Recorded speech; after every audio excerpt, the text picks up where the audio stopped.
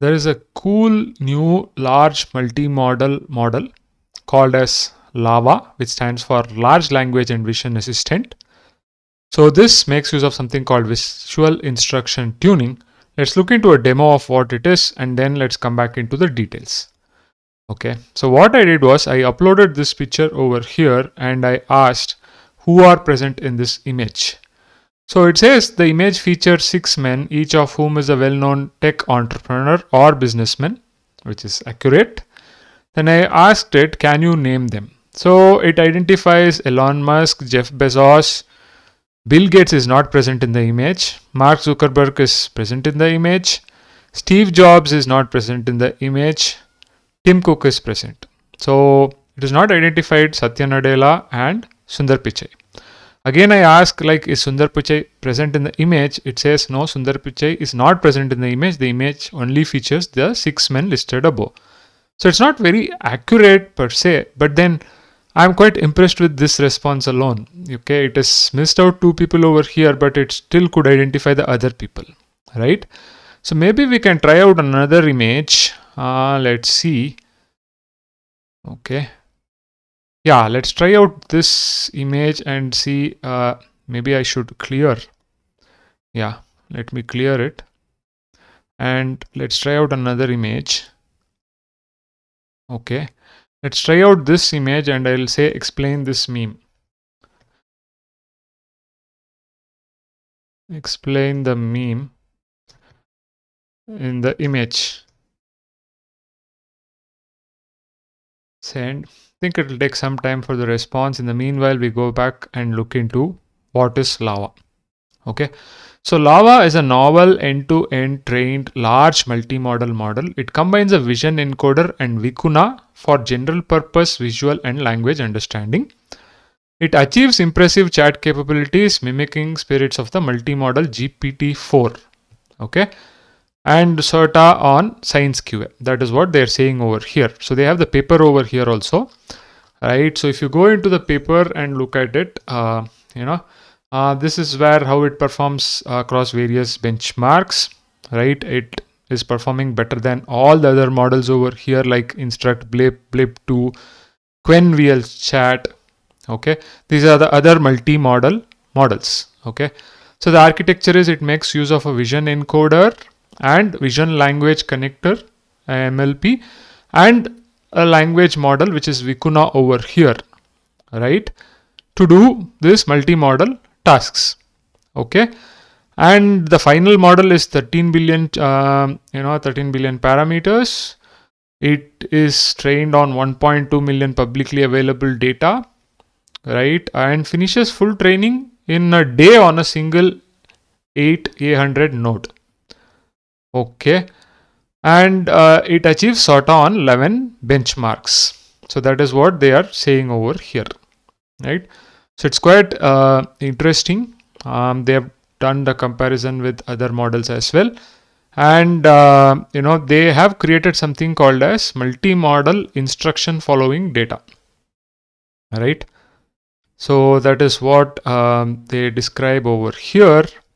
Now if you come back and see, it is still processing. Okay, so over here it says that the image is a meme featuring Scooby-Doo, a popular cartoon character holding up a sign that says AI. The meme is a play on the famous scene from the cartoon would unmask a villain by pulling S, humorously suggesting that AI is the real villain Scooby-Doo is trying to unmask. The meme is a create that AI can be perceived as a mysterious or hidden force in a modern society. Okay, I don't really fully agree with this, because the whole idea is that AI is typically you have if-then rules inside, and it is marketed as AI. That's the whole point of this meme. But still, I'm quite okay with this explanation over here, right? Not the explanation which I expected.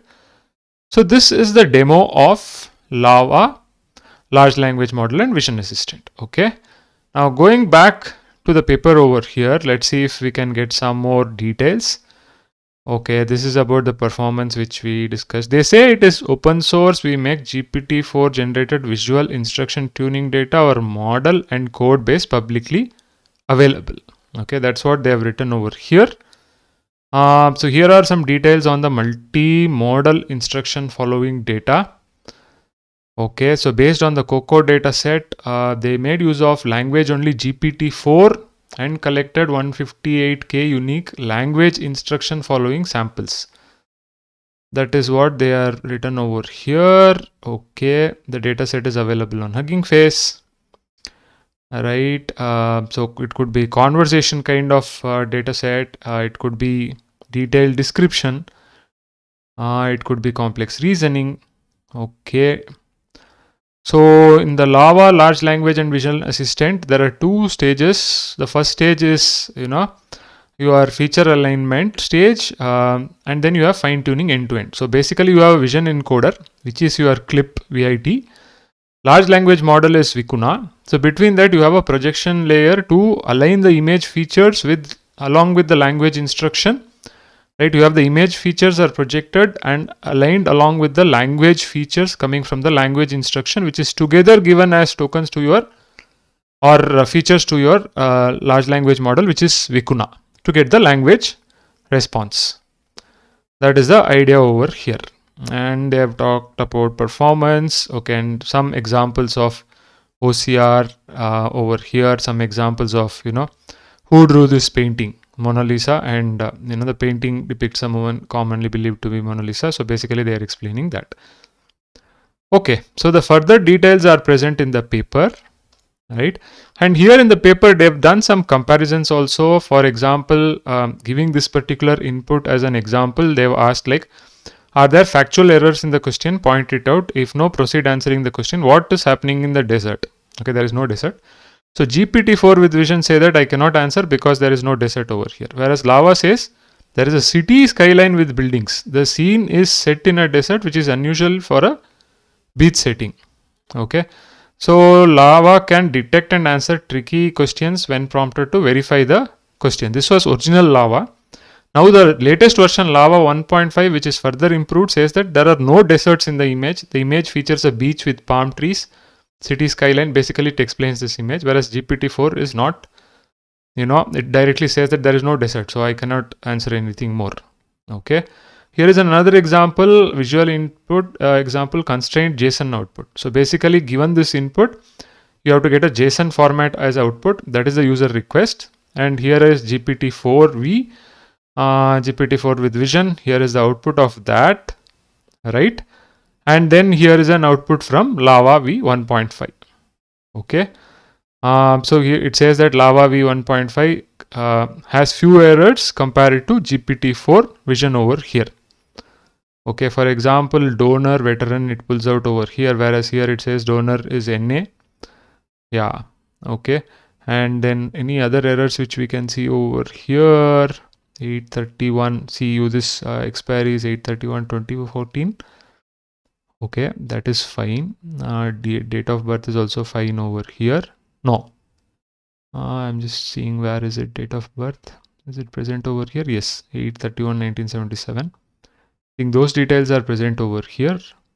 I'm looking at what is the type of errors. Maybe this donor error is there, NA, maybe that's an error.